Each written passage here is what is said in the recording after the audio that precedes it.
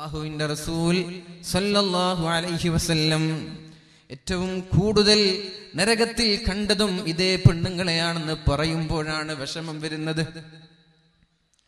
4 കാര്യം ചെയ്യുവീ നിങ്ങൾക്ക് ഞാൻ സ്വർഗം നൽകാമെന്ന് പരിശുദ്ധ റസൂലുള്ളാഹ് സല്ലല്ലാഹു അലൈഹി വസല്ലം.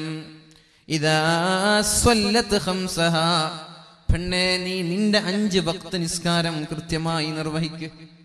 5 വക്ത് നിസ്കാരം കൃത്യമായി നിർവഹിക്ക്. അല്ലാഹുവിന്റെ ഹബീബ് പറയാൻ, സ്കൂളിൽ പഠിക്കുന്ന പെൺകുട്ടികൾ പൗഡർ പോകുമോ ഫൗണ്ടേഷൻ പോകുമോ എന്ന് പറഞ്ഞ് ളുഹുർ നിസ്കരിക്കാത്ത കാലമാണ്. ഇത് തമാശയല്ല. സ്കൂളിലേക്ക് പഠിക്കാൻ പോകുന്ന പെൺകുട്ടികൾ ഉച്ചയ്ക്ക് ളുഹുർ നിസ്കരിക്കാതിരിക്കാനുള്ള കാരണം വുളൂ ചെയ്താൽ മുഖത്തിന്റെ ഫൗണ്ടേഷനും മേക്കപ്പും നഷ്ടപ്പെടുമോ എന്ന് ഭയന്നിട്ട് വുളൂ ചെയ്യാതെ നിസ്കരിക്കാതെ വരുന്ന പെണ്ണുങ്ങൾ.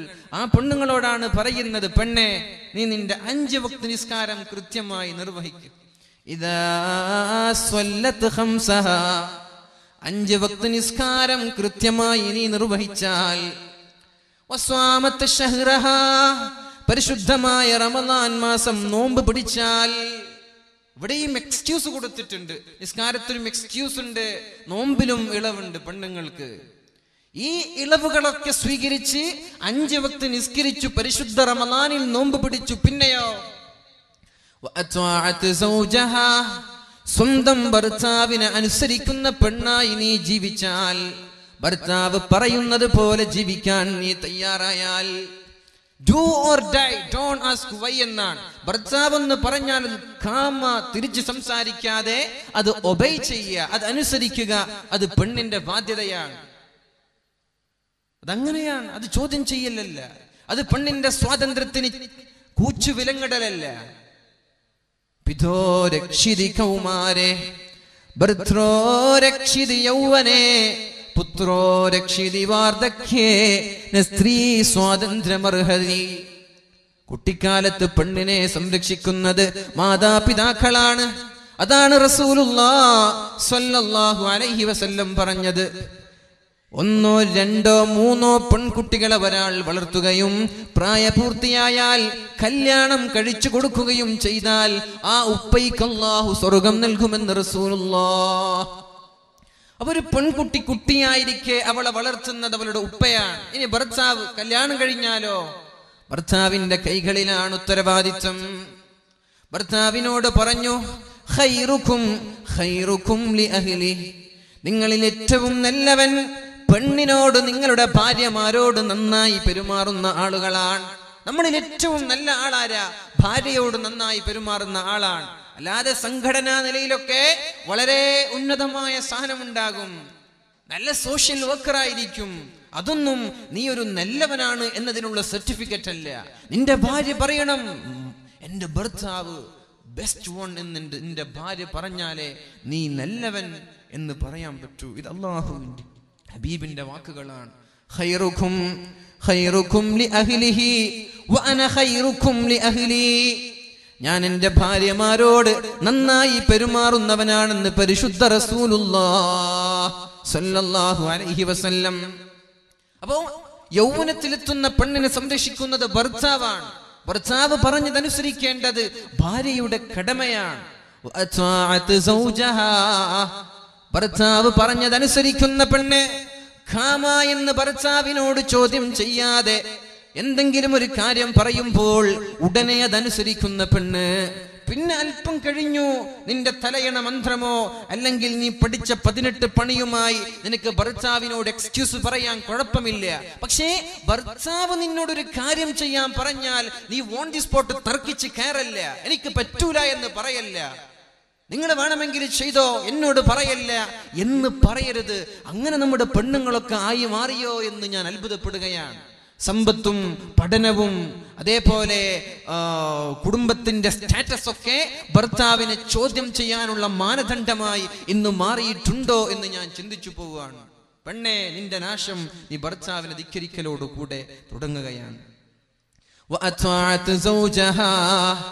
ഭർത്താവിനെ അനുസരിച്ചാൽ പ്രായപൂർത്തിയെത്തിയത് മുതൽ നിന്റെ ഗുഹ്യാവയവങ്ങളെ ഹറാമിൽ പെടാതെ നീ സൂക്ഷിച്ചാൽ, പ്രായപൂർത്തിയെത്തി, നിന്റെ സെക്ഷുവൽ ഹോർമോണുകൾ വളരാൻ തുടങ്ങി.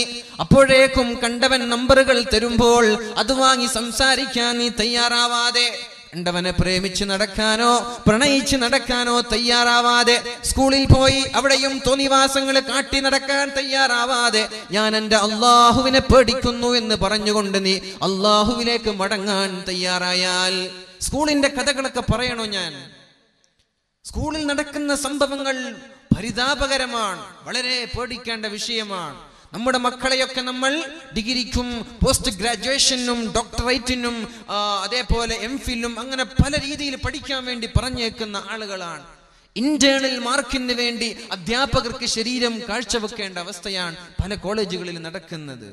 ഡെന്റിസ്റ്റ് ആവണം, ദന്തവിദഗ്ധയാവണം, അതേപോലെ ഗൈനക്കോളജിസ്റ്റ് ആവണം ഇന്നൊക്കെ പറഞ്ഞ് നമ്മുടെ മക്കളെ ലക്ഷങ്ങൾ വാരി വിതറി പല യൂണിവേഴ്സിറ്റികളിലും പല കോളേജുകളിലും പറഞ്ഞേച്ചു. അവിടെ നടക്കുന്നത് ആഭാസങ്ങളാണ്. എല്ലാവരും ഇങ്ങനെയെന്ന് ഞാൻ പറയുന്നില്ല. അധ്യാപകന്റെ ഇന്റേണൽ മാർക്ക് ലഭിക്കാൻ വേണ്ടി അധ്യാപകന്റെ വീട്ടിലും റൂമിലും കയറിയിറങ്ങി ശരീരം പോലും കാഴ്ചവെക്കേണ്ട ദയനീയ അവസ്ഥയുണ്ട് എന്ന് പറഞ്ഞതൊരു കോളേജിൽ പഠിക്കുന്ന പെൺകുട്ടിയാണ്. ഇതൊക്കെ അനുഭവങ്ങളാണ്. അതേപോലെ സ്കൂളിൽ പഠിക്കുന്ന 100% പെൺകുട്ടികൾക്കും പ്രണയമുണ്ട്. അതിൽ 30% പെൺകുട്ടികളും പ്രണയിക്കുന്നത് അമുസ്ലിമീങ്ങളെയാണ് എന്ന് ഒരു മുസ്ലിം മാനേജ്മെന്റിന്റെ സ്കൂളിൽ പഠിക്കുന്ന പെൺകുട്ടി ഡയറി എഴുതി വെക്കുന്നുണ്ട്. മനസ്സിലാക്കണം നമ്മൾ, ഒരു മുസ്ലിം മാനേജ്മെന്റ് നടത്തുന്ന സ്ഥാപനത്തിൽ പഠിക്കുന്ന പെൺകുട്ടികൾ 100% പേർക്കും പ്രണയമാണ്. അതിൽ 30% ആളുകളും പ്രണയിക്കുന്നത് അന്യമതസ്ഥരെയാണ്. എന്നിട്ട് നമ്മളിങ്ങനെ കരുതി നടക്കുക, എന്റെ മകൾ ഇതൊന്നും ചെയ്യൂല. ഇത് വെറും ഒരു കോഴിക്കോടിന്റെ സംഭവമല്ല. ഒരു കോഴിക്കോട് നിന്നൊരു ഒളിച്ചോട്ടം കല്യാണത്തിന്റെ അതേ ദിവസം ഒളിച്ചോടുമ്പോ ഇത് അവിടെയല്ലേ, ഇതെനിക്ക് പ്രശ്നമല്ലല്ലോ എന്ന് കരുതി നാം നിൽക്കുകയാണ്. എന്റെ മക്കളെ കുറിച്ച് അമിതമായ ആത്മവിശ്വാസം. അവരുടെ ബാഗ് ചെക്ക് ചെയ്യാറില്ല, അവരുടെ നീക്ക് പോക്കുകൾ നമ്മൾ ശ്രദ്ധിക്കാറില്ല. അവരുടെ റൂമിൽ നമ്മൾ തനിച്ച് കിടത്തി ഉറക്കുകയാണ്. അവരുടെ ഫോൺ ഉണ്ടോ, അവർ സംസാരിക്കുന്നുണ്ടോ, സ്കൂളിൽ പോയി എന്താണ് ചെയ്യുന്നത് എന്നൊന്നും നമ്മൾക്ക് വിഷയമേ അല്ല. അങ്ങനെ നമ്മൾ മക്കളെ എങ്ങനെ അഴിച്ചു വിടുന്നു. കല്യാണത്തിന്റെ തലേന്ന് പോകുന്നു, കല്യാണം കഴിഞ്ഞു പോകുന്നു, കല്യാണത്തിന്റെ മുമ്പ് പോകുന്നു. ഇതൊന്നും 1, 2, 3 സംഭവങ്ങളല്ലല്ലോ, അല്ലേ? لا يلدغ المؤمن من جحر واحد مرتين. അല്ലാഹുവിന്റെ ഹബീബായ മുത്ത് റസൂലുള്ളാഹി സ്വല്ലല്ലാഹു അലൈഹി വസല്ലം പഠിപ്പിക്കുകയാണ്, ഒരു മുഅ്മിനിനെ സംബന്ധിച്ചിടത്തോളം ഒരു മാളത്തിൽ നിന്ന് 2 പ്രാവശ്യം പാമ്പ് കടിക്കൂല എന്ന് പറഞ്ഞാൽ എന്താ? ഒരു മാളത്തിൽ നിന്ന് ഒരാൾക്ക് 2 പ്രാവശ്യം പാമ്പ് കടിച്ചാൽ അവൻ മുഅ്മിനല്ല എന്നാണ്. ഇങ്ങനെയുള്ള സംഭവങ്ങൾ, ഒളിച്ചോട്ടങ്ങളും അന്യമതസ്ഥന്റെ കൂടെ ഇറങ്ങിപ്പോകലൊക്കെ നടക്കുമ്പോ നമ്മൾ വിചാരിക്കും ഇത് ലാസ്റ്റ് വൺ, ഇത് കണ്ട ആളുകൾ പഠിച്ചല്ലോ, ഇനിയൊരു പ്രാവശ്യം ഇത് ആവർത്തിക്കില്ലല്ലോ. പയ്യന്നൂരിലൊരു മുബശ്ശിറയോ അല്ലെങ്കിൽ കോഴിക്കോട് നിന്നുള്ളൊരു സഹലയോ ഇതൊക്കെ വെറും വിരളമാണ്, ഇതിനി സംഭവിക്കില്ല എന്ന് നമ്മൾ കരുതുമ്പോഴേക്കും പിറ്റേ ദിവസം വേറൊരു വാർത്ത വരികയാണ്. അനുഭവത്തിൽ നിന്ന് പാഠം പഠിക്കാനായിട്ടില്ലേ? ഇനി എന്നാ നമ്മൾ ഇതൊക്കെ പഠിക്കുക? എന്നാണ് നമ്മൾ ഇതൊക്കെ പഠിക്കുക?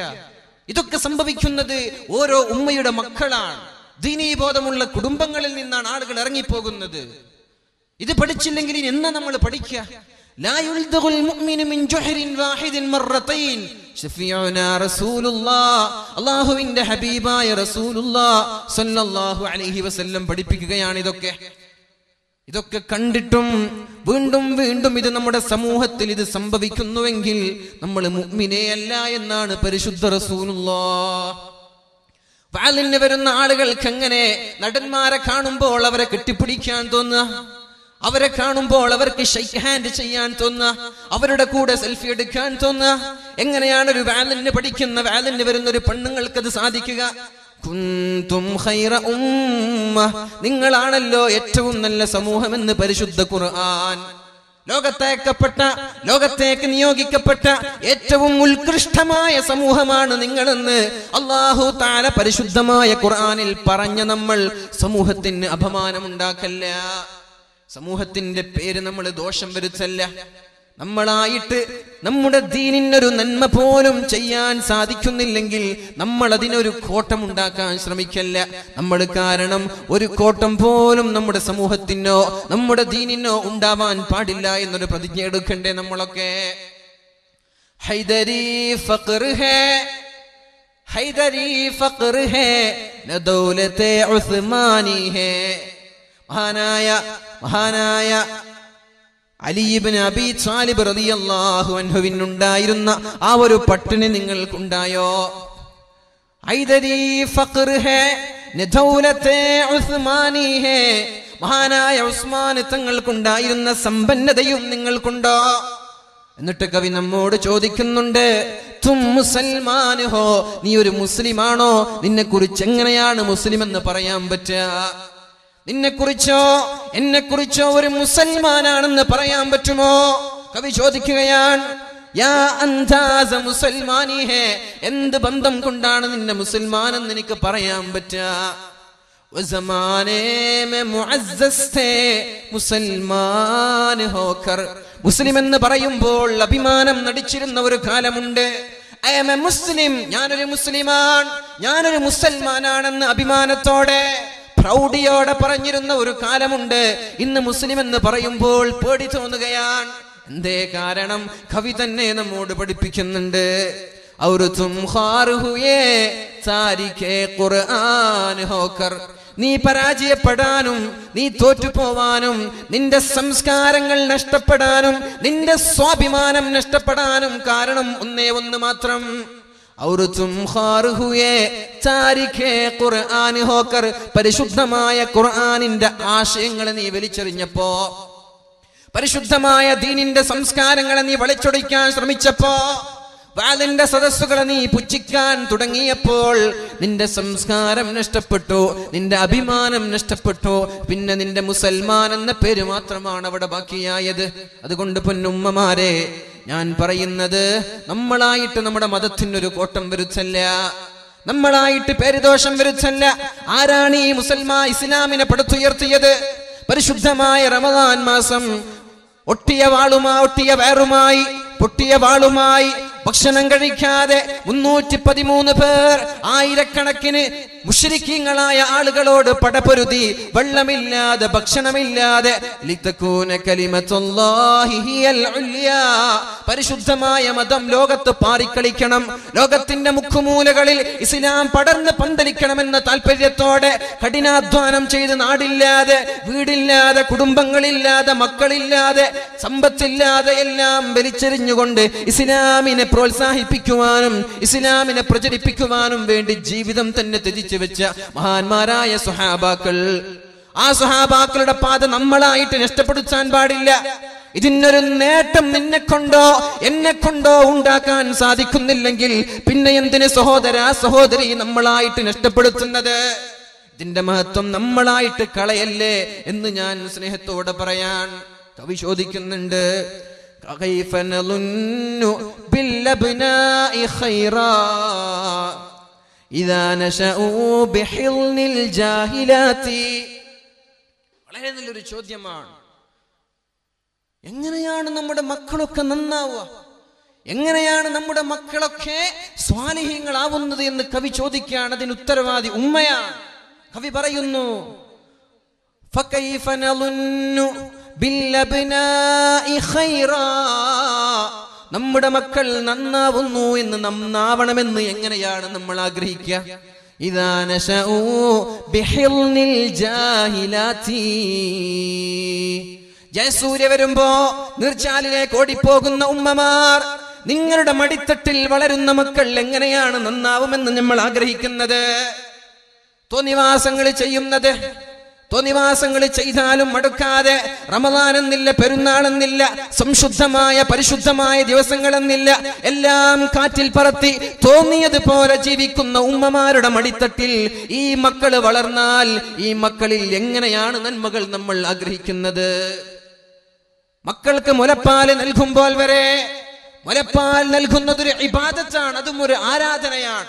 ആ സമയത്ത് വരെ വാട്സാപ്പിലും ഫേസ്ബുക്കിലും കളിച്ചുകൊണ്ടിരിക്കുന്ന ഗെയിം കളിച്ചുകൊണ്ടിരിക്കുന്ന നമ്മുടെ പെൺമക്കളുടെ മടിയിൽ നിന്ന് വളർന്നു വരുന്ന മക്കൾ എങ്ങനെയാണ് നന്നാവുന്നത് എന്ന് കവി ചോദിക്കുകയാണ്. അല്ലേ? TV കണ്ടുകൊണ്ട് മുലപ്പാല് നൽകുക, ഉളു ഇല്ലാതെ മുലപ്പാല് നൽകുക, ഗെയിം കളിച്ചുകൊണ്ട് മുലപ്പാല് നൽകുക, സോഷ്യൽ മീഡിയകളിലോ അല്ലെങ്കിൽ കാമുകന്മാരോട് കൊഞ്ചിക്കുഴഞ്ഞുകൊണ്ടിരിക്കെ മുലപ്പാല് നൽകുന്ന ഉമ്മമാർ എങ്ങനെയാണ് നമ്മുടെ മക്കൾ നന്നാവുന്നത്? കവി ചോദിക്കുന്നുണ്ട്, വഹൽ യുർജാലി അത്ഫാലിൻ സ്വലാഹു, നിങ്ങൾക്ക് പ്രതീക്ഷയുണ്ടോ ഈ മക്കൾ നന്നാവുമെന്ന്? വഹൽ യുർജാലി അത്ഫാലിൻ സ്വലാഹു, ഈ മക്കൾ നന്നാവുമെന്ന് നിങ്ങൾക്ക് തോന്നുന്നുണ്ടോ?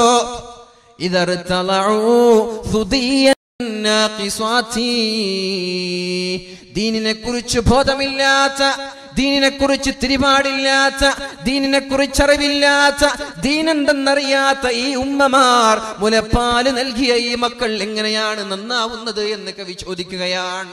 യാ അല്ലാഹ്, ഉമ്മാ, നമ്മുടെ മക്കളെങ്ങാനും നശിച്ചു പോയാൽ അതിന്റെ പൂർണ്ണമായ ഉത്തരവാദിത്വം നിങ്ങളുടെ കയ്യിലാണ്. ഉസ്താദുമാരെ പറയല്ല, മദ്രസയിൽ പഠിപ്പിക്കുന്ന ഉസ്താദുമാരുടെ കുറ്റമല്ല. എങ്ങനെയാണ് മദ്രസയിലൊക്കെ പഠിപ്പിക്കുക? പഠിക്കാത്തതിന്റെ പേരിൽ ഒന്ന് വടിയെടുത്താൽ പിന്നെ പ്രശ്നങ്ങളായി, പിന്നെ മദ്രസയിലേക്ക് മാർച്ചായി, പിന്നെ ഉസ്താദിനെ പുറത്താക്കാതെ എന്റെ മകനെ ഞാൻ മദ്രസയിലേക്ക് പറഞ്ഞേക്കില്ല എന്ന് വാശി പിടിക്കുന്ന ഉമ്മമാർ, എങ്ങനെയാണ് നമ്മുടെ മക്കൾ നന്നാവുമെന്ന് നമ്മൾ ആഗ്രഹിക്കുന്നത്? എങ്ങനെയാണ് നമ്മുടെ മക്കൾ നന്നാവുമെന്ന് നമ്മൾ പ്രതീക്ഷിക്കുന്നത്? നന്നാകുമോ? പഠിക്കാത്തതിന്റെ പേരിൽ അടിക്കാൻ പാടില്ല, കളിച്ചതിന്റെ പേരിൽ അടിക്കാൻ പാടില്ല. തോന്നിവാസങ്ങൾ എത്ര 100 കൂട്ടം തോന്നിവാസങ്ങൾ ചെയ്താലും, കഞ്ചാവ് പഠിച്ചാലും, കള്ള് കുടിച്ചാലും, പെണ്ണ് പിടിച്ചാലും, മകന്റെ കൂടെ നിന്ന് മകന്റെ തിന്മകളെ ന്യായീകരിക്കുന്ന ഉമ്മമാർ നമ്മുടെ നാട്ടിലുണ്ടാകുമ്പോൾ എങ്ങനെയാണ് ഈ മക്കൾ നന്നാവുമെന്ന് കരുതുന്നത്? അതുകൊണ്ട് പൊന്നു സഹോദരിമാരെ, അള്ളാഹുവിന്റെ ഹബീബ് പറയുന്നൊരു ഹദീസുണ്ട്, മാ മിൻ അബ്ദിൻ യസ്തറഈഹില്ലാഹ്, അല്ലാഹു തആല ഒരാൾക്ക് ഒരു അധികാരം നൽകിയാൽ, അല്ലാഹു തആല ഒരു പെണ്ണിനോ ഒരു ആണിനോ ഒരു അധികാരം നൽകി, ആ അധികാരം ഭംഗിയായി പൂർത്തീകരിക്കാതെ മരിച്ചുപോയാൽ ലാ യദ്ഖുൽനൽ ജന്ന, അവർ സ്വർഗ്ഗത്തിലേക്ക് കടക്കുകയേ ഇല്ല. നമ്മുടെ മക്കൾ അമാനത്തുൻ ഫീ അഅനാഖികും, നമ്മുടെ ഷോൾഡറിൽ അല്ലാഹു കെട്ടിത്തന്ന, അല്ലാഹു സൂക്ഷിക്കാൻ ഏൽപ്പിച്ച സൂക്ഷിപ്പ് മുതലാണ് നമ്മുടെ മക്കൾ. അത് പെൺമക്കളും പെട്ടു, ആൺമക്കളും പെട്ടോ. നമ്മുടെ മക്കളെല്ലാം നമ്മുടെ കയ്യിൽ അല്ലാഹു സൂക്ഷിക്കാൻ ഏൽപ്പിച്ച മുതലാണത്. അതിനോട് ചില ബാധ്യതകളും ചില കടമകളും അല്ലാഹു ഉമ്മമാർക്ക് പഠിപ്പിച്ചു കൊടുത്തു. ഈ രീതിയിലാണ് മക്കളെ പഠിപ്പിക്കേണ്ടത്. 10ാം ക്ലാസ് പഠിക്കുന്ന കുട്ടി വലിക്കുന്നത് സീസറാണ്, 5ാം ക്ലാസ് പഠിക്കുന്ന കുട്ടിയും അടിക്കുന്നത് കഞ്ചാവാണ്. ഇതൊന്നും കണ്ടാലും അറിഞ്ഞാലും ഉമ്മമാർക്ക് പ്രശ്നമില്ലല്ലോ, എന്റെ കുട്ടിയല്ലേ, കുഴപ്പമില്ല, ചെയ്തോട്ടെ. പൊന്നുമ്മ, നിങ്ങൾ മരിച്ചു പോകുമ്പോ മക്കളോടുള്ള ബാധ്യത ചെയ്ത് വീട്ടാതെ മരിച്ചു പോയാൽ സ്വർഗത്തിലേക്ക് കടക്കാൻ പറ്റൂല എന്ന് പറയുന്നത് ഞാനല്ലേ? ഇത് പരിശുദ്ധ റസൂലുള്ളാഹി സ്വല്ലല്ലാഹു അലൈഹി വസല്ലം പഠിപ്പിക്കുന്ന വാക്കുകളാണ്. മരിച്ചു പോയാൽ എന്താ ചെയ്യാ?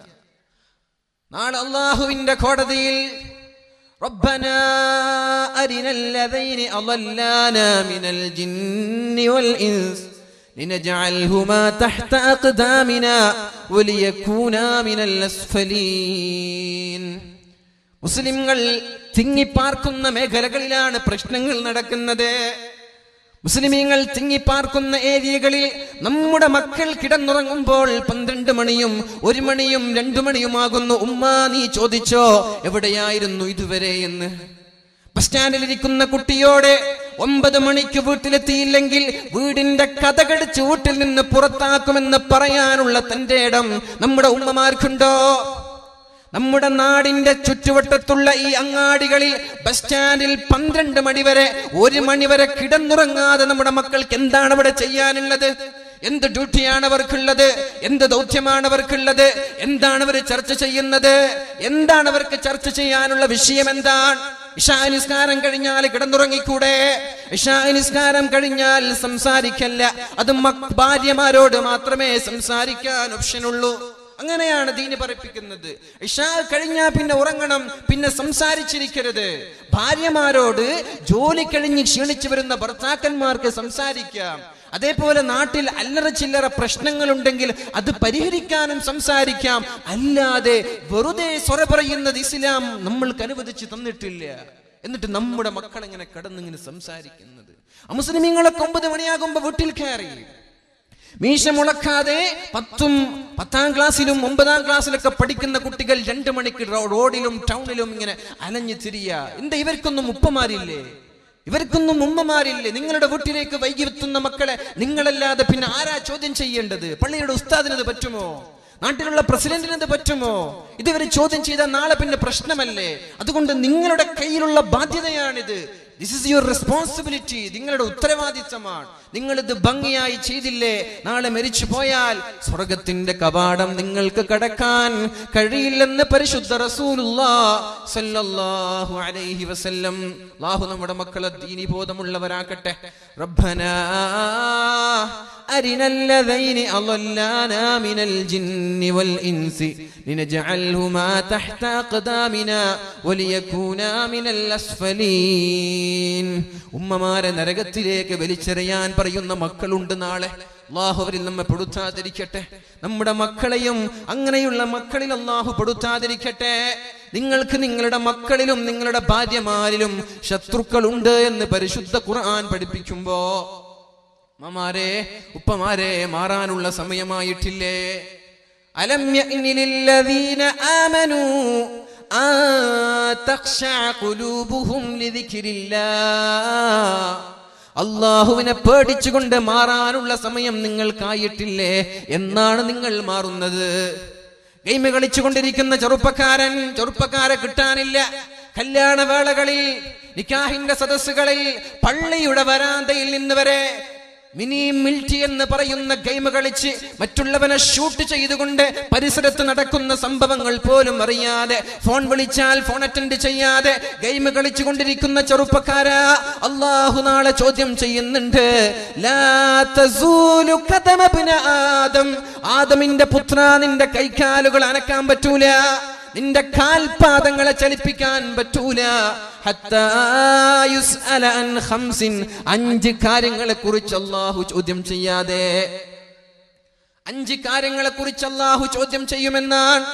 ആ ചോദ്യത്തിന് വ്യക്തമായ സ്പഷ്ടമായ മറുപടിയില്ലാതെ നാളെ രക്ഷപ്പെടാൻ പറ്റുമെന്ന് ചെറുപ്പക്കാരാ നമ്മൾ ആരും കരുതേണ്ട. രക്ഷപ്പെടാൻ പറ്റൂല. എന്താണ് ചോദ്യമെന്നറിയോ? അൻ ഉംരിഹി ഫീമ അഫ്നാ.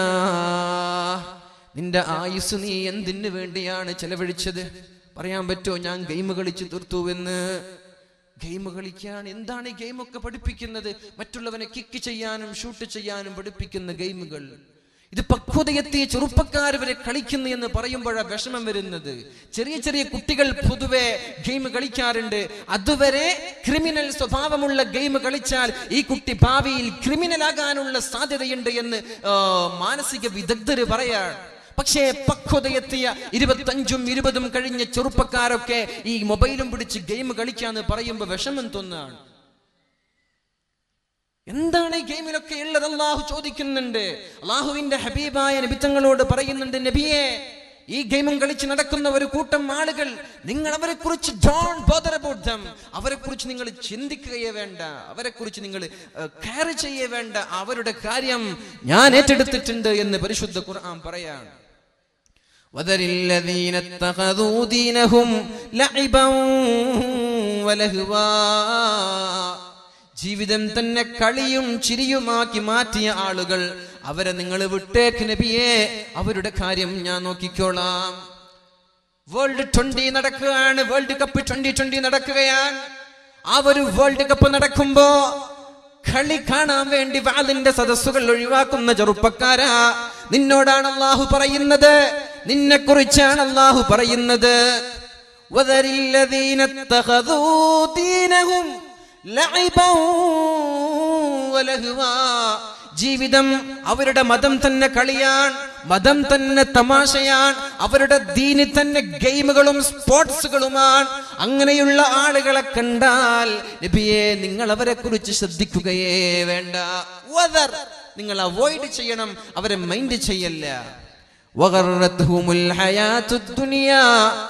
ദുനിയാവിന്റെ ഐഹികമായിട്ടുള്ള സുഖങ്ങൾ അവരെ വഞ്ചിച്ച് കളഞ്ഞിട്ടുണ്ട് നബിയെ. സോഷ്യൽ മീഡിയകളിലും വാട്സാപ്പിലും ഗെയിമിലുമൊക്കെ സമയം ചെലവഴിക്കുന്ന ചെറുപ്പക്കാരാ, അല്ലാഹു നാളെ നമ്മോട് ചോദിക്കാൻ പോകുന്ന ചോദ്യമുണ്ട്. നിനക്ക് ഞാനൊരു മൊബൈൽ ഫോൺ വാങ്ങിച്ചു തന്നു, എനിക്ക് വേണ്ടി നീ എന്താണ് ചെയ്തത്?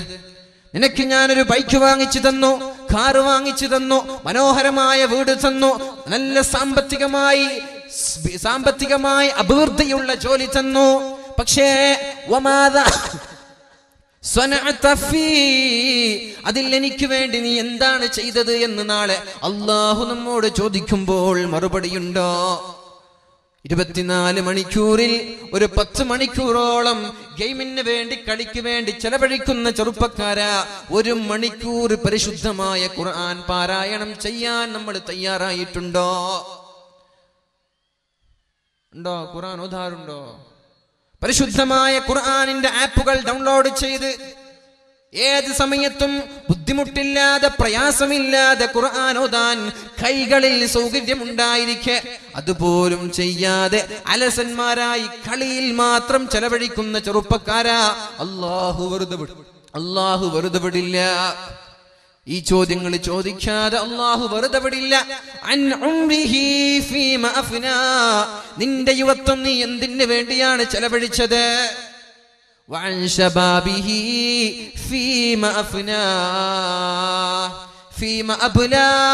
നിന്റെ യുവത്വം നീ എന്തിന് ചെലവഴിച്ചു? ഒന്നാമത്തെ ചോദ്യം നിന്റെ ആയുസ്സിനെ കുറിച്ചാണെങ്കിൽ, രണ്ടാമത്തെ ചോദ്യം അല്ലാഹു ചോദിക്കുന്നത് നിന്റെ യുവത്വത്തെ കുറിച്ചാണ്.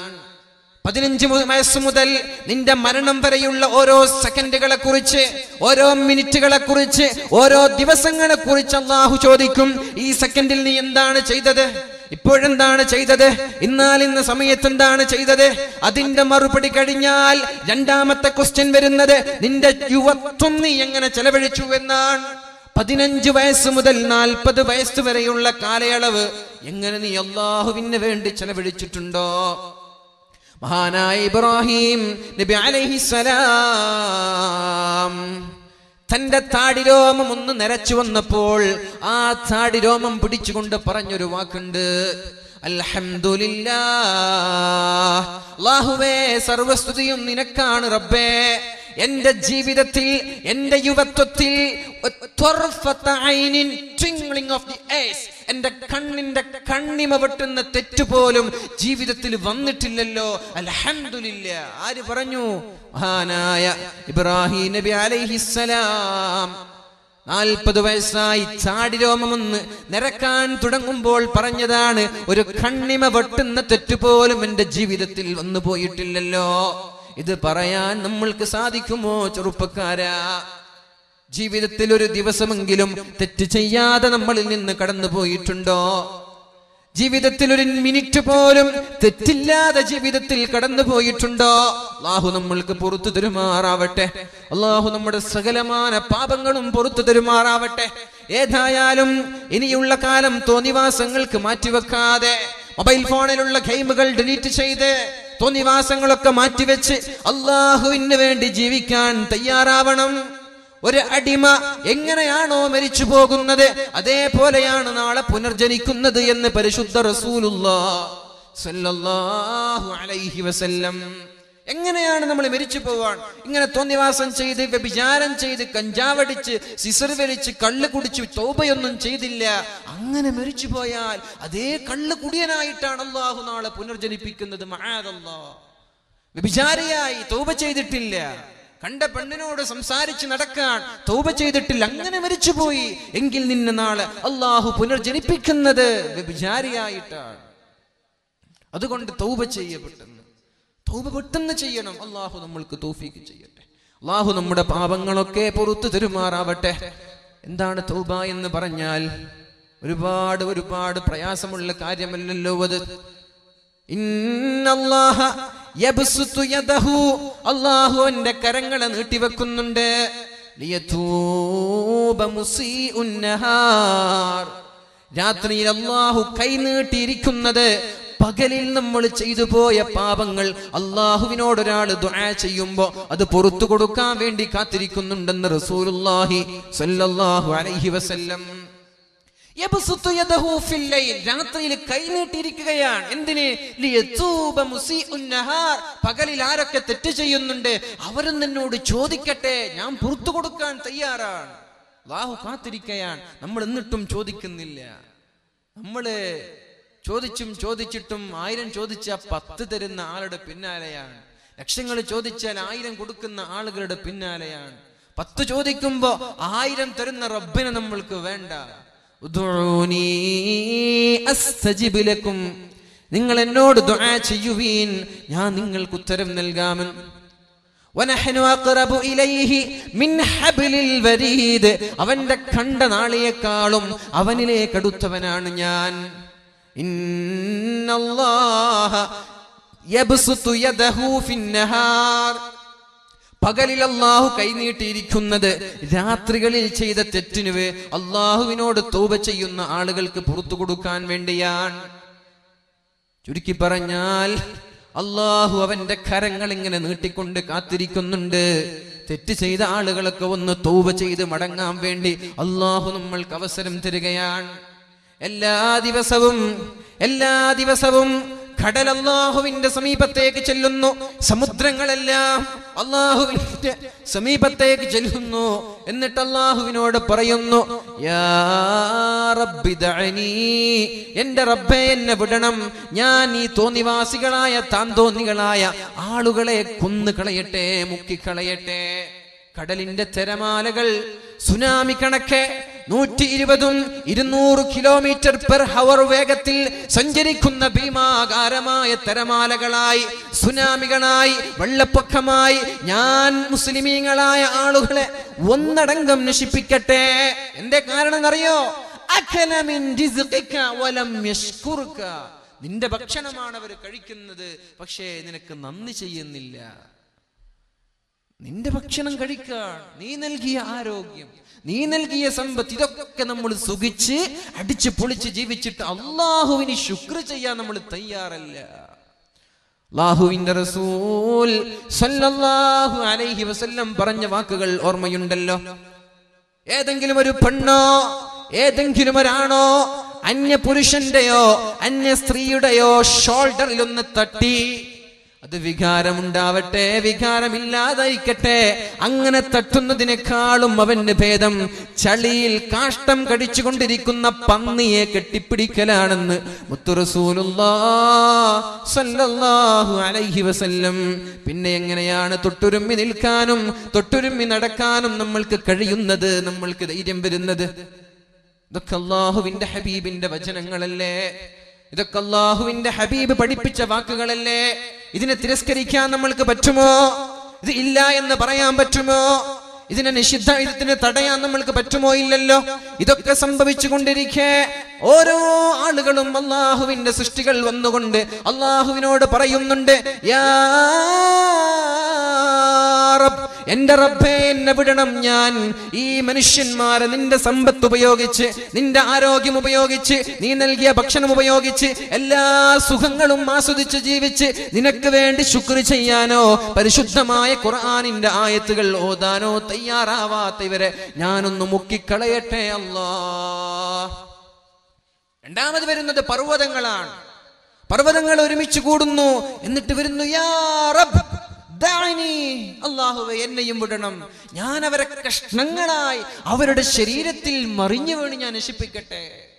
ആകാശങ്ങൾ അല്ലാഹുവിനോട് പറയുന്നു, യാ റബ്ബി ദഅനി, എന്റെ റബ്ബേ എന്റെ രക്ഷിതാവേ എന്നെ വിടണം, കഷ്ണങ്ങളായി ആകാശങ്ങളിൽ നിന്ന് തീക്കാറ്റുകളും ഇടികളും തീകഷ്ണങ്ങളും തീഗോളങ്ങളും ഇവരുടെ ശരീരത്തിലേക്ക് പതിപ്പിച്ചുകൊണ്ട് ഞാൻ ഇവരെ നശിപ്പിക്കട്ടെ അല്ലാഹ്.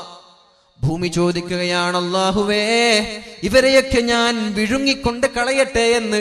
എല്ലാ ദിവസവും ഈ സകലമാന പ്രതിഭാസങ്ങളും അല്ലാഹുവിന്റെ മുമ്പിൽ ചെല്ലുന്നുണ്ട്. അല്ലാഹു പറയുന്ന മറുപടി അറിയോ?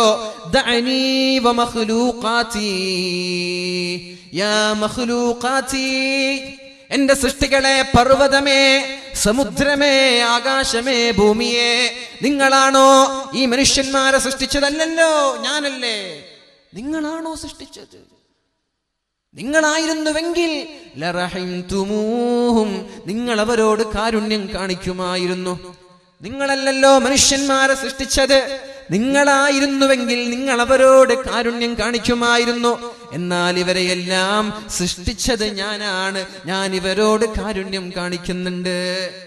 ഇവര് തൗബ ചെയ്തുകൊണ്ട് എന്റെ അടുത്തേക്ക് കടന്നു വരട്ടെ. അയ്യുഹത്തായിബൂൻ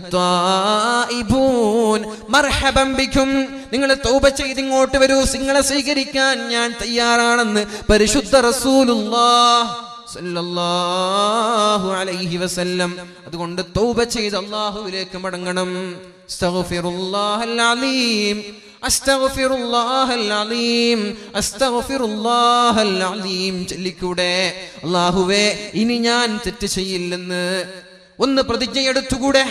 ഇനി ഞാൻ തോന്നിവാസങ്ങൾക്കില്ല, ഇനി ഞാൻ തെറ്റുകൾക്കില്ല, ഇനി ഞാൻ പ്രണയങ്ങൾക്കില്ല, ഇനി ഞാൻ കള്ള് കുടിക്കാനോ സിസർ വലിക്കാനോ കഞ്ചാപടിക്കാനോ ഞാനില്ല റബ്ബേ. നിന്റെ വിളികൾക്കുത്തരം നൽകാൻ ഞാനിതാ തയ്യാറായിട്ടുണ്ട് റബ്ബേ എന്ന് പറഞ്ഞുകൊണ്ട് അല്ലാഹുവേ, ഞാനിതാ നന്നായിരിക്കുകയാണ്. കഴിഞ്ഞുപോയ പാപങ്ങളെ നീ പുറത്തു തരണേ അല്ലാഹ്. ഇനിയുള്ള കാലം ഞാൻ തെറ്റ് ചെയ്യില്ല റബ്ബേ എന്ന് പറഞ്ഞുകൊണ്ടൊരു 100 ഇസ്തിഗ്ഫാർ ചൊല്ലിക്കൂടെ? മഹാനായ ഉമർ ഇബ്നു അബ്ദുൽ അസീസ് റളിയല്ലാഹു അൻഹു ലോകം കണ്ട പ്രശസ്തനായ ഭരണാധികാരിയാണ്. അദ്ദേഹം ലോകത്തോട് വിട പറഞ്ഞു പോയി. അദ്ദേഹത്തിന്റെ സ്വപ്നം കാണുകയാണ് അദ്ദേഹത്തിന്റെ സുഹൃത്ത്. അദ്ദേഹത്തോട് ചോദിച്ചു, നിങ്ങൾ ഒരുപാട് സൽക്കർമ്മം ചെയ്ത ആളുകളാണല്ലോ, കയ്യിലുണ്ടായിരുന്ന സമ്പത്തെല്ലാം ഇസ്ലാമിൽ ജീവിച്ചിരിക്കെ മുസ്ലിമീങ്ങളുടെ നന്മയ്ക്ക് വേണ്ടി, നാനോന്മുഖ പുരോഗതിക്ക് വേണ്ടി, പാവങ്ങളെ കല്യാണം കഴിച്ചു കൊടുക്കാൻ വേണ്ടി, പാവങ്ങളുടെ വിശപ്പകറ്റാൻ വേണ്ടി നിങ്ങളുടെ കൈകളിലുണ്ടായിരുന്ന സമ്പത്ത് നിങ്ങൾ ചെലവഴിച്ചിരുന്നുവല്ലോ.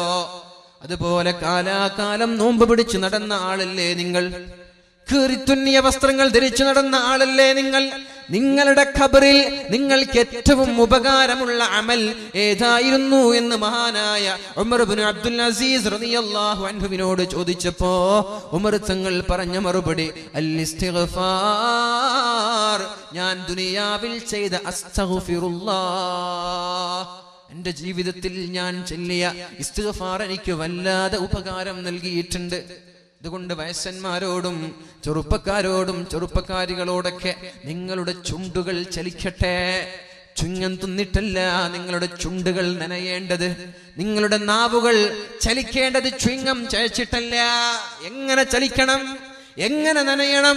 ലാ യസാലു ലിസാനുക റത്ബൻ ബിദിക്രില്ലാഹ്,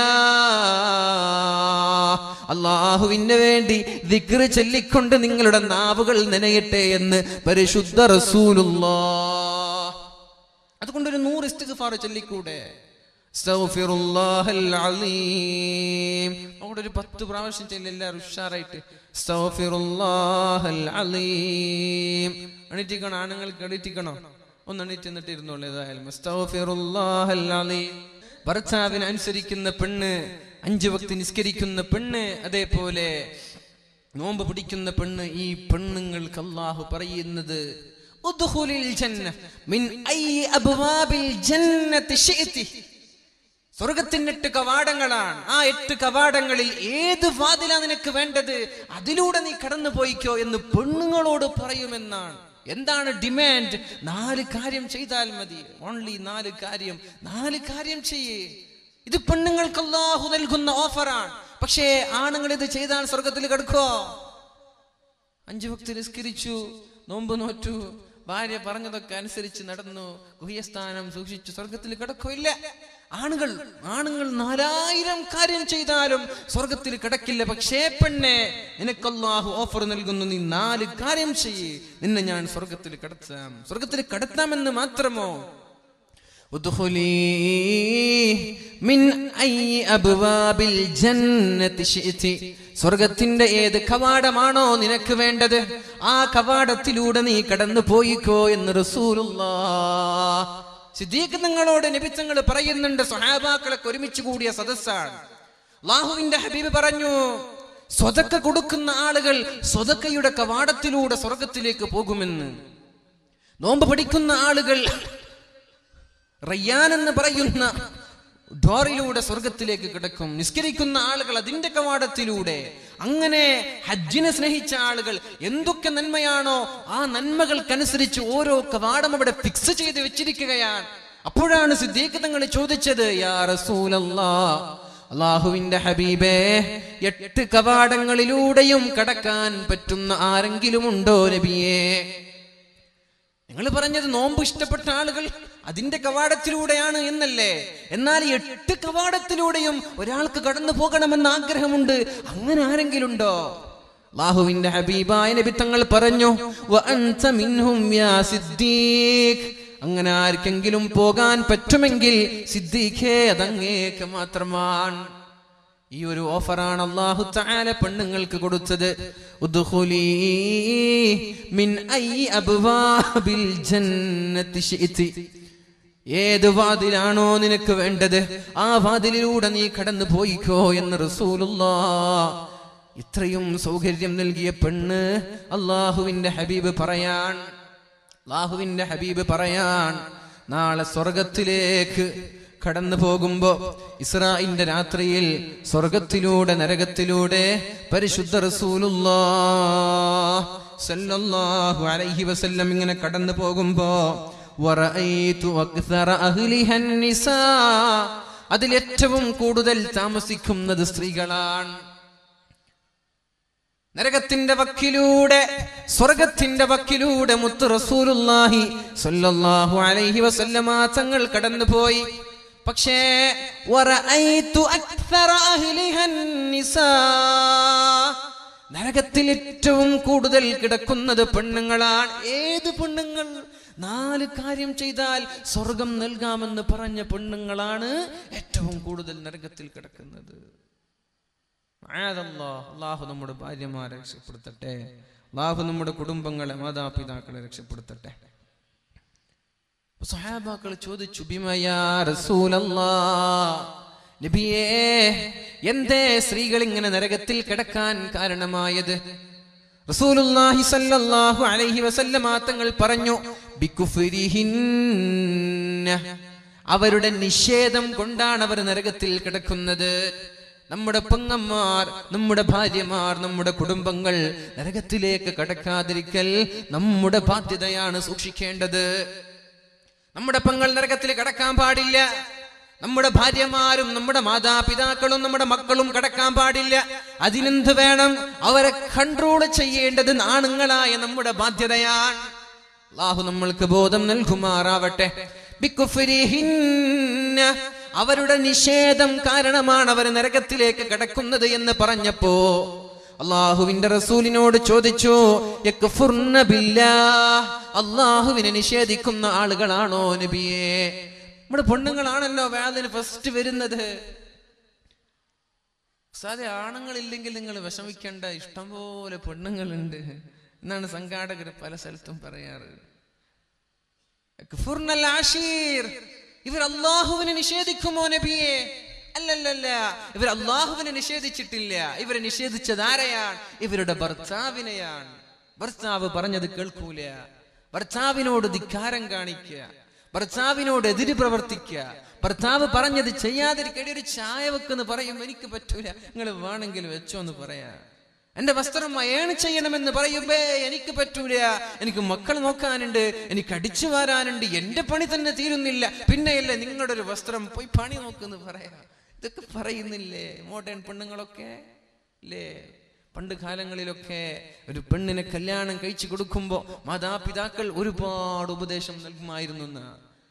മുത്തശ്ശിമാർ, ഉമ്മൂമ്മമാർ, വല്യമ്മമാർ ഒരുപാട് ഉപദേശങ്ങൾ നൽകും. ഭർത്താവിന്റെ വീട്ടിലൊക്കെ എന്തൊക്കെ ചെയ്യണം, എന്തൊക്കെ സഹിക്കണമെന്നൊക്കെ.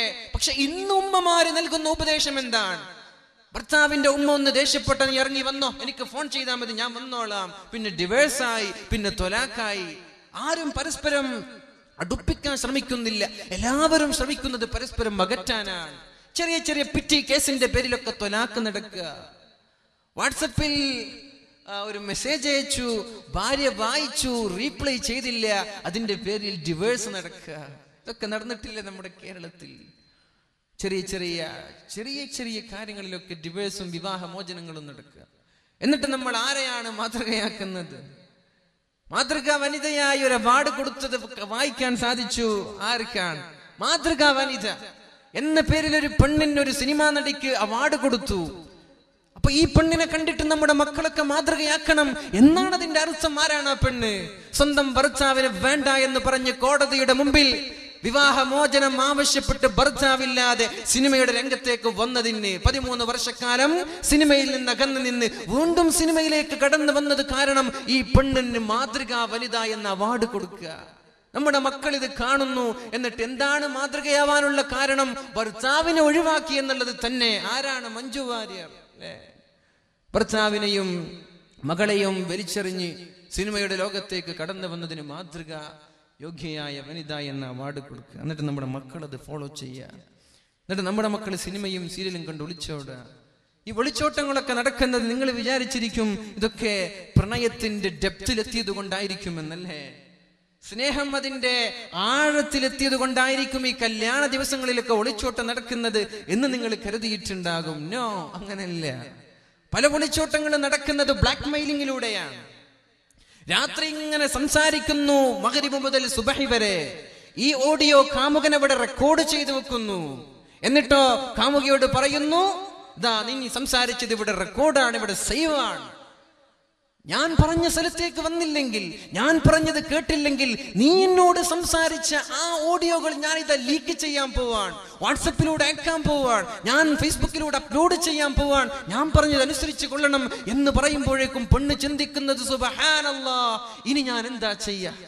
ഞാൻ എന്തൊക്കെയോ സംസാരിച്ചിട്ടുണ്ട് രാത്രി. ഇതെന്റെ ഉപ്പ കേട്ടാൽ, ഇതെന്റെ ഉമ്മ കേട്ടാൽ, ഇതെന്റെ കുടുംബങ്ങൾ കേട്ടാൽ ഇനി അത് ലീക്കാവാതിരിക്കാൻ ഒരൊറ്റൊരു മാർഗമേ ഉള്ളൂ, എന്റെ ശരീരം കാമുകന് കാഴ്ചവെക്കുക. എന്നിട്ട് ശരീരം കാമുകന് കാഴ്ചവെച്ചു. എന്നിട്ടോ നീ ആ ഓഡിയോ ഡിലീറ്റ് ചെയ്യണം. ഓക്കെ, ഞാൻ ഡിലീറ്റ് ചെയ്യാം. പക്ഷേ ഓഡിയോയെക്കാളും വലുത് ഇവിടെ ഷൂട്ട് ചെയ്ത് കഴിഞ്ഞു. അത് ഇവള് മനസ്സിലാക്കുന്നില്ല. ഓഡിയോ ഡിലീറ്റ് ചെയ്യാൻ വേണ്ടി പോയതാണ്. പക്ഷേ ഇവരുടെ കാമകേളികൾ, ഇവരുടെ ടച്ചിങ്ങും ഇവരുടെ പ്രവർത്തനങ്ങളും വീഡിയോയിലൂടെ ഷൂട്ട് ചെയ്തു. പിന്നെ വീഡിയോ വെച്ചിട്ടാണ് കളികൾ നടക്കുന്നത്. കല്യാണത്തിന്റെ തലേന്ന്, കല്യാണ ദിവസത്തിൽ വരാനിരിക്കും ഒരു പെണ്ണിന് ഒളിച്ചോടാൻ പറ്റണം. എന്ത് ധൈര്യമായിരിക്കും അതൊക്കെ! ഒരു ഉപ്പയെ വേണ്ട, ഉമ്മയെ വേണ്ട, ആയിരക്കണക്കിന് കുടുംബങ്ങളൊക്കെ തടിച്ചുകൂടി കല്യാണ മണ്ഡപത്തിൽ ബിരിയാണി ചോറിങ്ങനെ തയ്യാറായി കൊണ്ടിരിക്കെ 40 പവനോളം ആളുകളുടെ മുമ്പിൽ ബെഗ് ചെയ്ത് യാചിച്ച് സമാഹരിച്ചു കൊണ്ടുവന്ന സ്വർണത്തിന്റെ മാലകൾ ധരിച്ച് കല്യാണത്തിന്റെ വീടിൽ നിന്നൊരു പെണ്ണിറങ്ങി പോവണമെങ്കിൽ ഇതൊന്നും സ്നേഹത്തിന്റെ ഡെപ്താണെന്ന് പറഞ്ഞ് ഞങ്ങളത് വിശ്വസിക്കില്ല. ഈ പെണ്ണ് ഒളിച്ചോടണമെങ്കിൽ ഒന്നുകിൽ ഇങ്ങനെ ബ്ലാക്ക് മെയിലിംഗ് നടക്കണം, എന്റെ കൂടെ വരണം, ഇല്ലെങ്കിൽ നിന്റെ വീഡിയോ ഞാൻ ലീക്ക് ചെയ്യാൻ. പിന്നെ പെണ്ണെന്താ ചിന്തിക്കുക? ഞാൻ നിന്റെ വീഡിയോകൾ, നീ അയച്ചു തന്ന ഇമേജുകൾ ഇങ്ങനെയാണല്ലോ. പെണ്ണുങ്ങൾ പൊതുവെ നിഷ്കളങ്കരാണ്. ഇവരൊരു കാമുകന്റെ ഒരു പഞ്ചാരവാക്ക് കേൾക്കുമ്പോഴേക്കും അങ്ങോട്ട് കീഴ്പ്പെട്ട് കഴിഞ്ഞു. പിന്നെ ഫോട്ടോ വേണമെന്ന് പറയുമ്പോൾ എല്ലാ ഫോട്ടോ പറഞ്ഞയച്ചു, എല്ലാ മെസ്സേജ് അയച്ചു കഴിഞ്ഞു. എന്നിട്ട് ഇത് വെച്ചിങ്ങനെ ബ്ലാക്ക് മെയിൽ ചെയ്യാണ്. പെണ്ണ് ചിന്തിക്കുന്നു, ഞാൻ ഇവന്റെ കൂടെ പോയില്ലെങ്കിൽ എന്റെ ഈ ഇമേജുകൾ, എന്റെ ഈ വേണ്ടാത്ത വീഡിയോകൾ ഇവൻ നാടുനീളെ പ്രചരിപ്പിക്കുമല്ലോ, അതെനിക്ക് സഹിക്കാൻ പറ്റൂല. അതുകൊണ്ട് ഇവന്റെ കൂടെ പോവലാണ് നല്ലത്. ഉമ്മ ഇല്ലെങ്കിലും കുഴപ്പമില്ല, ഉപ്പ ഇല്ലെങ്കിലും കുഴപ്പമില്ല, എന്റെ നൈക്കഡ് ഇമേജുകളോ വീഡിയോകളോ നാട്ടുകാരറിയാൻ പാടില്ല എന്ന് പറഞ്ഞിറങ്ങി പോവന്നെ. ഇതാണ് പല പ്രണയങ്ങളിലും നടക്കുന്നത്, ഇതാണ് പല ഒളിച്ചോട്ടങ്ങളിൽ നടക്കുന്നത്. അല്ലാതെ ഒരു പെണ്ണിന് 18 വർഷക്കാലം പോറ്റി വളർത്തിയ ഉമ്മയെ എങ്ങനെ ഒഴിവാക്കാൻ പറ്റും? കോടതിയിൽ വെച്ച് ഉമ്മാൻ എനിക്കറിയില്ല എന്ന് പറയാൻ എങ്ങനെയാണ് ആ പെണ്ണിന് പറ്റുക? ഇതൊക്കെ സംഭവം ഇതാണ്. പക്ഷെ ഞാൻ പറയാൻ, എന്റെ ശബ്ദം ശപിക്കുന്ന പെണ്ണുങ്ങളോ സഹോദരികളോ ചെറുപ്പക്കാരികളോ ഇങ്ങനെ ഒരു ബ്ലാക്ക് മെയിലിംഗിന് അടിമപ്പെടുന്നുവെങ്കിൽ നിങ്ങൾ ഒളിച്ചോടുകയല്ല വേണ്ടത്. നിങ്ങളുടെ ഏറ്റവും അടുത്ത ആളോട് പറയണം, തെറ്റുപറ്റി, സ്വാഭാവികമാണ്. എല്ലാ മനുഷ്യരും തെറ്റ് ചെയ്യുന്ന ആളുകളാണല്ലോ.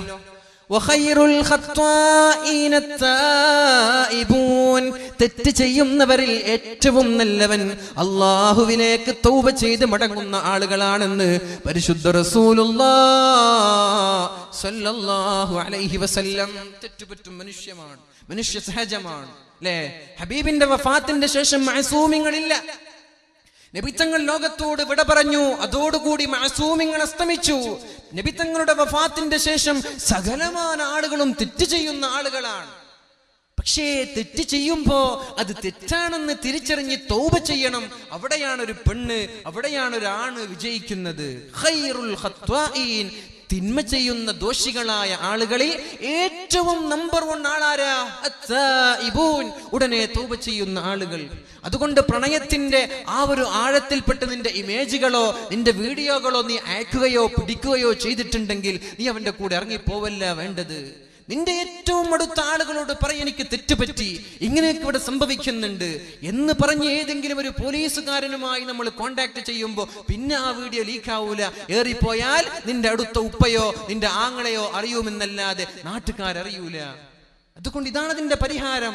തെറ്റുവന്ന് പോയ ആളുകളോട് പറയാൻ, അല്ലാതെ പുതിയ പെണ്ണുങ്ങളോടും ഇങ്ങനെ ഒരു പ്രണയത്തിൽ പഠിക്കുന്ന ആളുകളോടൊക്കെ പറയാൻ, നിങ്ങളുടെ കാമുകന്റെ പഞ്ചാര വാക്കുകൾ കേട്ട് ഇമേജുകളോ ഓഡിയോകളോ സ്മൈലികളോ നിങ്ങൾ അയക്കരുത്. നിങ്ങൾക്കത് ഭീഷണിയാണ്. നിങ്ങളുടെ ശരീരം പോലും കുത്തിപ്പറിക്കാൻ അത് കാരണമാകും. അള്ളാഹു നമ്മൾക്ക് ബോധം നൽകട്ടെ.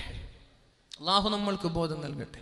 ഏതായാലും റസൂലുള്ളാഹ് സല്ലല്ലാഹു അലൈഹി വസല്ലം നമ്മോട് പഠിപ്പിക്കുന്നു, യക്ഫുർന ബില്ലാഹ്. നബിയേ, ഇവർ അല്ലാഹുവിനെ നിഷേധിക്കുന്ന ആളുകളാണോ? അല്ല. യക്ഫുർനൽ അശീർ, സ്വന്തം ഭർത്താക്കന്മാരെ നിഷേധിക്കുന്ന ആളുകളാണിവർ. എന്നിട്ട് പറഞ്ഞു വയക്ഫുർനൽ ഇഹ്സാൻ, ഭർത്താവ് ചെയ്തു തന്ന നന്മയെ വരെ ചോദ്യം ചെയ്യുന്ന ആളുകളാണ് നമ്മുടെ പെണ്ണുങ്ങൾ. ഇത് നമ്മുടെ മക്കളിലോ നമ്മുടെ ഭാര്യയിലോ ഉണ്ടോ ഇല്ലയെന്ന് ഓരോ ആളുകളും വിലയിരുത്തുക. ഭർത്താവിനെ നിഷേധിക്കുമെന്ന് പറഞ്ഞു. പിന്നെ പറയുന്നത് വയക്ഫുർനൽ ഇഹ്സാൻ, നന്മകളെ നിഷേധിക്കുന്ന ആളുകളാണ് പെണ്ണുങ്ങൾ. അതുകൊണ്ടാണ് ഇവർ നരകത്തിൽ കിടക്കുന്നത് എന്ന് റസൂലുള്ളാഹ് സ്വല്ലല്ലാഹു അലൈഹി വസല്ലം. എന്നിട്ട് നബി തങ്ങൾ പറഞ്ഞു, ലൗ അഹ്സൻത ഇലാ ഇഹ്ദാഹുന്ന ദഹർ, നിങ്ങളുടെ ഭാര്യമാർക്ക് നിങ്ങൾ കാലങ്ങളോളം നന്മ ചെയ്താൽ, സുമ്മ റഅത് മിൻക ശൈആ, പിന്നെ ഏതെങ്കിലും ഒരു ദിവസം ഒരു നന്മ ചെയ്യാൻ നിങ്ങൾക്ക് കഴിയാതെ വന്നാൽ, ഖാലത്ത്, ആ പെണ്ണ് പറയുന്നത്, ഭാര്യ പറയുന്നത്, മാ റഅയ്തു മിൻക ഖൈറൻ ഖത്തു, ഇന്ന് വരെ എനിക്കൊരു ഉപകാരം ചെയ്തിട്ടില്ല എന്ന് പറയുന്ന ആളാണ് പെണ്ണുങ്ങൾ. ഇത് സംഭവിക്കാറില്ലേ? എല്ലാ പെരുന്നാളിനും വസ്ത്രം വാങ്ങിച്ചു കൊടുത്തു, എല്ലാ കല്യാണത്തിനും ഫംഗ്ഷനിനും വസ്ത്രം വാങ്ങിച്ചു കൊടുത്തു. ഒരു കല്യാണം വരുമ്പോ എന്തോ ഭർത്താവിന്റെ കയ്യിൽ പൈസയില്ല. ഭർത്താവ് പറഞ്ഞു, കുഴപ്പമില്ല, കഴിഞ്ഞ ആഴ്ച വാങ്ങിച്ചു തന്നതല്ലേ, അഡ്ജസ്റ്റ് ചെയ്യേ. അതാണ് നല്ല പെണ്ണ്. ഭർത്താവിനെ ദീനിയായ കാര്യങ്ങളിൽ സഹായിക്കുന്ന പെണ്ണാണ് ഏറ്റവും നല്ല പെണ്ണ്. അല്ലാത്ത പെണ്ണുങ്ങളൊക്കെ മോശക്കാരാണ്. അത് വേണം, ഇത് വേണം, സാരി വേണം, ചുരിദാർ വേണം, മോഡലുകൾ ഇറങ്ങുമ്പോഴൊക്കെ എനിക്കതൊക്കെ വേണമെന്ന് പറഞ്ഞ് വാശി പിടിക്കുന്ന പെണ്ണുങ്ങളുണ്ടല്ലോ, അവര് മോശക്കാരാണ്. അവരെ സഹിക്കാൻ പറ്റൂല. സ്വർഗത്തിലേക്ക് പോകുന്ന പെണ്ണാരാ?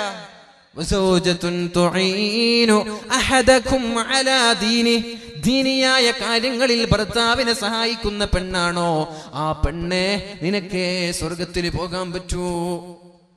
അല്ലാഹുവിന്റെ ഹബീബ് പറയാൻ, എല്ലാ കല്യാണങ്ങൾക്കും എല്ലാ പെരുന്നാളിനും വസ്ത്രം വാങ്ങിച്ചു കൊടുത്തു. ഏതോ ഒരു പെരുന്നാളിന് എന്തോ ഒരു തിരക്ക് മൂലം ഭാര്യയ്ക്കൊരു വസ്ത്രം വാങ്ങിച്ചു കൊടുക്കാൻ കഴിയാതിരുന്നപ്പോ ഭാര്യ പറഞ്ഞ വാക്ക്, എന്റെ കല്യാണം കഴിഞ്ഞത് മുതൽ ഇന്ന് വരെ എനിക്കൊരു ഉപകാരം നിങ്ങൾ ചെയ്തിട്ടില്ലല്ലോ. അങ്ങനെ പറയുന്ന ആളുകളാണ് പെണ്ണുങ്ങൾ. ഇതുകൊണ്ടാണ് ഇവര് നരകത്തിലേക്ക് കിടക്കുന്നത് എന്ന് ഷഫീഉനാ റസൂലുള്ളാഹ്. പെണ്ണുങ്ങൾ ആലോചിക്കുക, ഇത് എന്നിലുണ്ടോ എന്ന്. ഞാനിങ്ങനെ പറയാറുണ്ടോ? ഇല്ലേ? എല്ലാം ചെയ്തു കൊടുത്തു, എല്ലാ സഹായങ്ങളും ചെയ്തു. എപ്പോഴെങ്കിലും ഒന്ന് ചെയ്യാൻ പറ്റാതിരിക്കുമ്പോൾ നിങ്ങളെ കൊണ്ടൊരു ഗുണമില്ല, നിങ്ങളെ കൊണ്ടൊരു നേട്ടമില്ല, നിങ്ങൾ എനിക്കൊരു കാര്യവും ചെയ്തു തന്നിട്ടില്ല എന്ന് പറയുന്ന പെണ്ണുങ്ങൾ നമ്മുടെ നാട്ടിൽ വർദ്ധിക്കുകയാണ്. ചെയ്യുന്ന നന്മകളെയൊക്കെ നിഷേധിക്കുകയാണ്. ഈ ഒരു നിഷേധം ഇവരെ നരകത്തിലേക്ക് കൊണ്ടുപോകുമെന്ന് റസൂലുള്ളാഹ്. അല്ലാഹു തആല നമ്മൾക്ക് ബോധം നൽകട്ടെ. സ്ത്രീകളോട് പറയാൻ, നിങ്ങളുടെ സ്വർഗം നിങ്ങളുടെ ഭർത്താവിന്റെ കയ്യിലാണ്. അയ്യുമംറഅത്തിൻ മാതത് വസൗജുഹാ അൻഹാ റാളിൻ, ഒരു പെണ്ണ് മരിച്ചുപോയി, ആ പെണ്ണിനെ ഭർത്താവിന് ഇഷ്ടമാണ്, ഭർത്താവിന് തൃപ്തിയാണ്, എന്നോടുള്ള ബാധ്യതകളൊക്കെ നല്ല രീതിയിൽ എന്റെ ഭാര്യ ചെയ്തു തന്നിട്ടുണ്ടല്ലോ എന്നൊരു ഭർത്താവിന് അഭിപ്രായമുണ്ടായിരിക്കെ ഏതെങ്കിലും ഒരു പെണ്ണ് മരിച്ചു പോയാൽ ദഖലത്തിൽ ജന്ന, അവൾ സ്വർഗത്തിലേക്കാണ് പോകുന്നത് എന്ന് റസൂലുള്ളാഹ്. ഒരു ഹദീസ് പറയുന്നുണ്ട്, അയ്യുമംറഅത്തിൻ സഅലത് സൗജഹ ത്വലാഖ്, ഏതെങ്കിലും ഒരു പെണ്ണ് ഭർത്താവിനോട് എന്നെ ഒന്ന് ത്വലാഖ് ചെല്ലണമെന്ന് പറഞ്ഞാൽ, എന്നെ ഒന്ന് ഡിവേഴ്സ് ചെയ്യണമെന്ന് പറഞ്ഞാൽ, എന്നെ ഒഴിവാക്ക്, എന്നെ കെട്ടാൻ എത്ര ആളുണ്ട് അല്ലേ, എന്നൊന്ന് ഒഴിവാക്കി തന്നേക്ക്, നിങ്ങളല്ലാതെ ആയിരക്കണക്കിന് ആളുകൾ എന്നെ കല്യാണം കഴിക്കാൻ ഇവിടെ ക്യൂ നിൽക്കുന്നുണ്ട്, എന്നെ ത്വലാഖ് ചെല്ലേ എന്ന് ഭർത്താവിനോടൊരു പെണ്ണ് ആവശ്യപ്പെട്ടാൽ ഹറാമുൻ അലൈഹാ റായിഹത്തുൽ ജന്ന, സ്വർഗ്ഗത്തിന്റെ വാസന അവൾക്ക് ഹറാമാണെന്ന് റസൂലുള്ളാഹി സ്വല്ലല്ലാഹു അലൈഹി വസല്ലം. പെണ്ണേ, ദേഷ്യം വരുമ്പോ എന്തൊക്കെയോ പറഞ്ഞു പോവരുത്, ദേഷ്യം വരുമ്പോൾ എന്തൊക്കെയോ പറയാൻ പാടില്ല, കൺട്രോൾ ചെയ്യണം. ഭർത്താവിനോട് ത്വലാഖ് ചോദിക്കല്ല, ഭർത്താവിനോട് ത്വലാഖ് ചെല്ലാൻ ആവശ്യപ്പെടല്ല. അങ്ങനെ ഏതെങ്കിലും പെണ്ണ് ഭർത്താവിനോട് ത്വലാഖ് ചെല്ലാൻ ആവശ്യപ്പെട്ടാൽ ആ പെണ്ണിന് സ്വർഗം ഹറാമാണെന്ന് റസൂലുള്ളാഹി സ്വല്ലല്ലാഹു അലൈഹി വസല്ലം. മഹാനായ അല്ലാഹുവിന്റെ ഹബീബ് ഇങ്ങനെ കരഞ്ഞുകൊണ്ടിരിക്കുകയാണ്. അപ്പോഴാണ് മഹദിയായ ഫാത്തിമ ബിൻതി മുഹമ്മദിൻ സ്വല്ലല്ലാഹു അലൈഹി വസല്ലം, നബിയുടെ കരളിന്റെ കഷ്ണമായ ഫാത്തിമ ബീവി അല്ലാഹുവിന്റെ റസൂലിന്റെ സന്നിധിയിലേക്ക് പോകുന്നത്. കൂടെ ഭർത്താവ് അലി തങ്ങളുമുണ്ട്. അപ്പോഴാണ് ഫാത്തിമ ബീവി ചോദിച്ചത്, ഫിദാക അബീ വ ഉമ്മി യാ റസൂലല്ലാഹ്, അല്ലാഹുവിന്റെ ഹബീബേ മല്ലദീ അബ്കാക്, എന്തിനാണ് കരയുന്നത്, എന്തിനാണ് നബിയെ ഇങ്ങനെ കരയുന്നത്? ബുകാഅൻ ശദീദാ, അല്ലാഹുവിന്റെ ഹബീബ് പൊട്ടി പൊട്ടി കരയാൻ.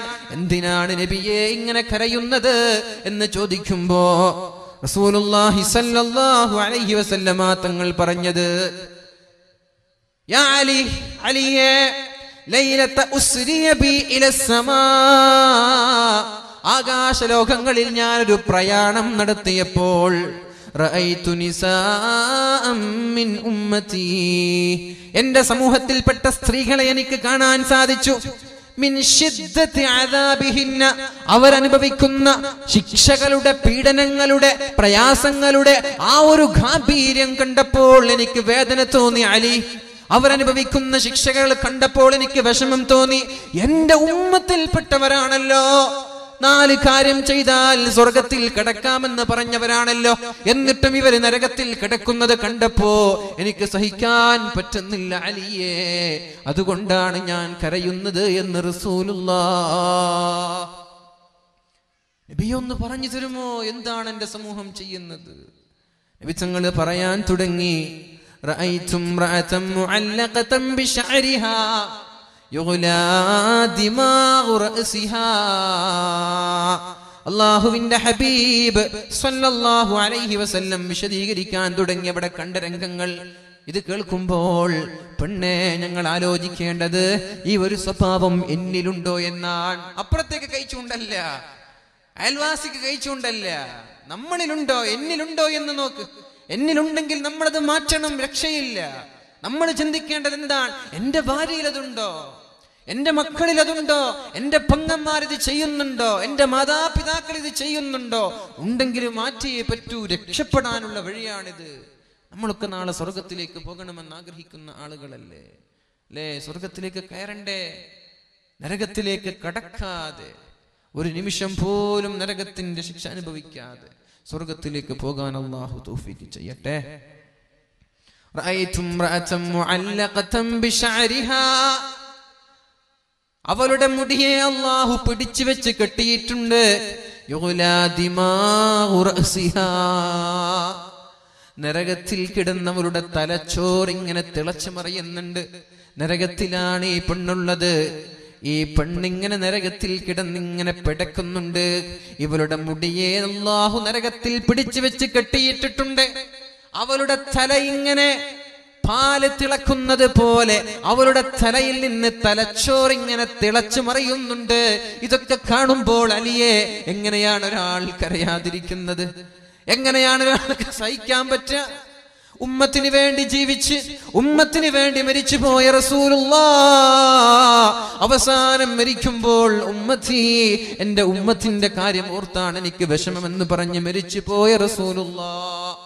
സിറാത്ത് പാലത്തിൽ നമ്മൾ ഇങ്ങനെ കിടക്കുമ്പോ ഓരോ ആളുകൾ ഇങ്ങനെ തെറ്റിന്റെ കാഠിന്യം അനുസരിച്ച് നരകത്തിലേക്ക് കടന്നു വീഴുമ്പോൾ സിറാത്ത് പാലത്തിന്റെ മറുതലയ്ക്ക് നിന്നുകൊണ്ട് അല്ലാഹുമ്മ സല്ലിം, അല്ലാഹുമ്മ സല്ലിം, അല്ലാഹുവേ എന്റെ സമൂഹത്തെ നീ രക്ഷപ്പെടുത്തണമെന്ന് ദുആ ചെയ്യുന്ന നബി.